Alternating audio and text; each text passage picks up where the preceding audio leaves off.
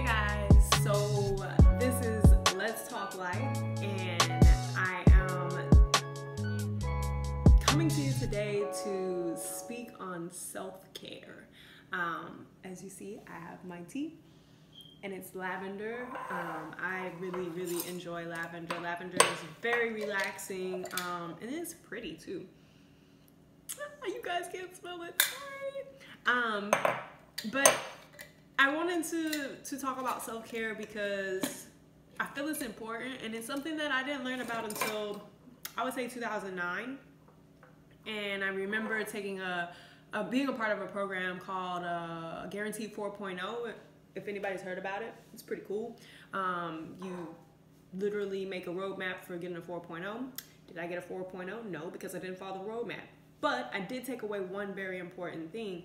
And one of the questions and one of the things that it prompted you to do was to determine what you would do to relax, which we don't always think about. We always think about what we need to do to get things done, to earn money, to take care of the house, and all of that good stuff. But what about relax? You know, self-care is very important. Didn't know that then, now I know it. And so what I wrote down in 2009 was that I would take bubble baths, I would drink tea, and I would read books. I didn't even get a 4.0 or follow all the things, but that really stuck with me, and that's the one thing that I really remember from that. And later on in life, when I was able to have the time to take bubble baths and drink tea and read books, I started to do it more.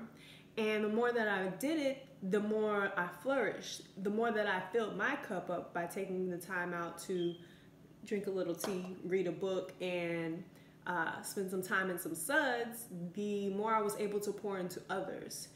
And you're probably like, okay, Destiny, who cares? Like, yeah, you figured out how to take care of yourself. You drink some tea, whoop-de-doo. I am sharing this because maybe you don't have a self-care practice, and maybe you're struggling in certain areas of life and you can't figure out why.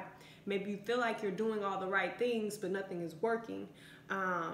Maybe you're tired all the time. Maybe you're stressed. Maybe you're emotionally drained and you feel like you have nothing else to give. And if that's you, then I can relate, and I have been there. I have been, on the side of the road yelling at my friends, looking like a crazy person because I was to my breaking point, because I did not know how to take care of myself and to say no and to say I need this time for me. I have been sitting in the car with the guy I'm dating in tears for what looked like no reason, but was really because I had not taken the time to take care of myself and was not able to fully function in a healthy relationship.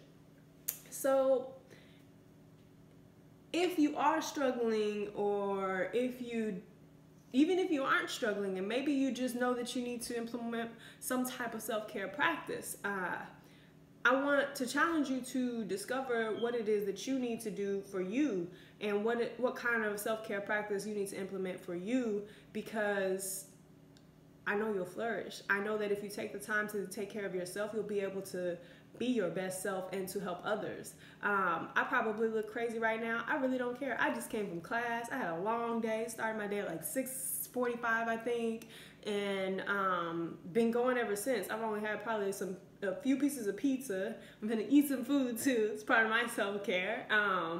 But yeah, I really wanted to share this moment with you guys because I want you to find what's best for you. If you have any questions about how I discovered what self-care practices I needed to implement, then leave me a comment. I would love to share resources with you. Or if you have self-care practices that work for you, I want to hear about them. Like, do you ride a unicycle around your house, or do you, I don't know, cook, clean? What is it that works for you? I want to hear about it. If you like this video, like it, let me know. Subscribe if you want to see more. And I'm looking forward to hearing you guys' feedback and about your self-care practices. That's all I have for you guys. Until next time, this has been Let's Talk Life. Y'all have a wonderful day.